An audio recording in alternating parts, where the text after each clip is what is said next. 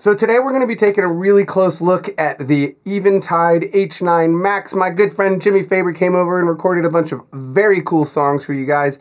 I wanted to give you guys a demo. We wanted to give you guys a demo of what it sounds like in action. So that's what you're going to hear next, and we're going to be back to talk about it at the end.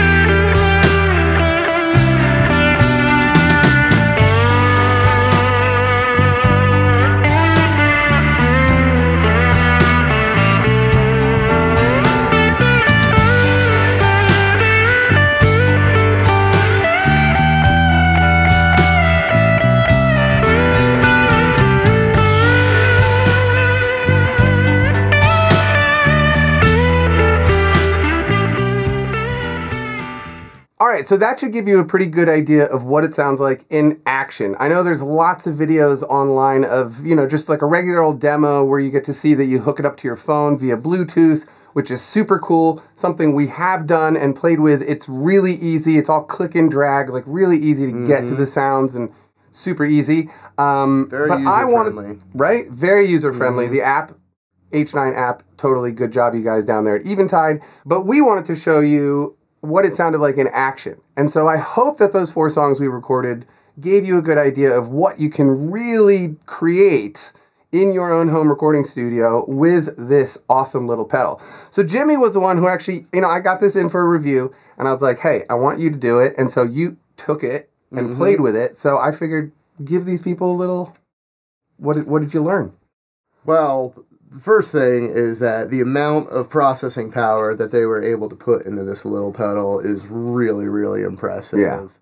some of the most powerful delay and reverb algorithms I've heard for sure in a long time. I'm sure a lot of your viewers are probably familiar with the name Eventide. Yeah. They've been, a staple in the studio scene for quite a long time. In the last couple of years, they've suddenly made all of their sounds available to gigging live musicians. Yeah, it's amazing. Tight little packages. Yeah. And this is actually the first time I've ever tried one of them, and hopefully it won't be the last, because this thing is very, very impressive. Yeah, we're going to try to get you one. Like I said, some of the best reverb sounds for sure that I've heard in a long time. And just very, very inspiring all around. Like, we plugged this thing in and immediately came up with 4 songs, like, right off the instantly. bat. Like, the sounds are that inspiring. Yeah, totally. This thing. I was going to say. And they've made it very user-friendly. It's easy to modify your presets and save your own presets and switch between all the sounds, and built like a tank, too, which is always nice for gigging musicians such as myself, who kick the living crap out of our stuff sometimes. I'm sure you guys notice, like, in the close-ups of this guitar, like, I actually get to occasionally play this instrument, like, at the jam nights or whatever, and every time I see it, I'm like, man, this is truly a road-worn instrument. Jimmy plays so much out there. You can see it on the back. She's taken quite a beating over the years. It looks awesome, plays awesome, sounds awesome. My experience with it, here in the studio today and getting to hear it really for the first time was exactly what he's saying. Like, the reverbs on that thing, and I was going stereo, just so you know, we were going stereo directly into the interface here, which is my Focusrite Sapphire Pro 24 DSP. No anything between it, just the pedal straight into the interface. Everything was panned left, hard left and right, most of it, and they're really big. They're really luscious. I mean, expansive. I have tons of reverb pedals. I have tons of delay pedals. The thing that really grabbed me about that is how there are multiple things layered on top of each other. Oh, yeah. And so it's like you turn on one of the presets, but there's like 3, 4, 5 effects running at the same time that have clearly been carefully chosen. Absolutely. They work really well together. There's some famous sounds. You were saying there's the Streets Have No Name. Yeah, man, you plug it in and it's like it's U2 right out of the box. And then we came across one we're thinking was Guns N' Roses, but we can't quite name the song, but it says Guns on the name of the preset. I don't know exactly what.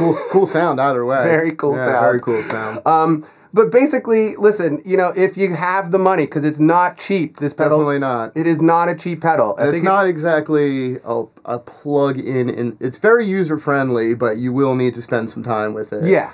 To figure out, like, what presets you like and how to program everything. But it's very flexible. You can get very, very deep with this. Like, the presets you hear right out of the box are great. But, like, the amount of customization you can do with them is pretty incredible. Yeah, for sure. Yeah, the customization stuff, the app is so versatile, so powerful, and totally brings, like, a whole brand new level to, like, just a regular pedal that goes on your pedal board. You know what I mean? Like, it's 2019, and you're like, wow, so awesome that you can do that kind of stuff so efficiently and so easily. I would totally recommend this to people who have the money. Again, it's not cheap. It's $849. You get what you pay for, though. You get what you pay for. This thing can do the job of several pedals all on its own. And I know a bunch of you are thinking, like, I've had those, like, multi-effect boards, like the old Digitex and, like, all the stuff that did a bunch of stuff. I've had tons of them. And I didn't, like, as I started owning them and using them, I was like, this is useless. That is not the case with this thing. It's totally useful, and you can absolutely positively, like, find sounds you've been searching for, might not have even imagined before, something that will be like, oh, that's the sound that song needs. Yeah. Everything is studio quality. Absolutely right studio. Out of the box. Yeah, that's a good point. Yeah. Totally studio quality. So I think that's about all we need to say. I know if you're watching this video, you're already curious about the item, so I would highly recommend it. If you got the money for it, buy it, and it's going to be... Definitely 2 thumbs up. Yeah, for sure. Absolutely. We'll give it 4 thumbs up. Sure. And we're going to do it at the same time, and it's 4 thumbs up. For me, I was already thinking when that goes onto my pedal board, it's going to replace my Digitech DL4... and my whammy pedal. Like, I don't need the whammy pedal anymore. I'm not using it. Yeah, there's some amazing pitch shifting capabilities on this thing. And the tracking on the tracking is amazing. Yeah. He was, like, doing, like, light finger tapping, and it tracked every single note. A lot of the times with pedals like this, with synth style patches, like when you start playing faster, or if you're picking isn't all that accurate. Like, you start to notice the tracking starts to fall apart. But on this thing, I mean, for the most part, it stayed on top of it. Yeah. Honestly, one of the most impressive aspects of this pedal was just how well it tracked and picked up every little nuance of your playing. Well, there you go. There you go. The Eventide H9 Max. We like it, and we hope that this demo showed you what else it can do in like a real world application of recording. This is just a small sample of what it can do. Like, I mean, like the real tech nerds out there could dig into this thing for hours. Absolutely, yeah. The amount of sounds on tap here is it's really impressive. Totally. Good job, guys. Cool, yeah. Thank you, Eventide, for making such a great pedal. You guys, as always, thank you for watching Garageband and Beyond. I super appreciate your viewing of my channel. Of course, there's tons of videos you can watch that are going to be popping up around our head right about now as we draw to the end. And of course, if you want to support the channel and keep it running, hit my Patreon page, which is, you know, the patrons, you guys are keeping me afloat. And I think that's about it. So I'll see you guys next week with a brand new song. Peace and love. Later.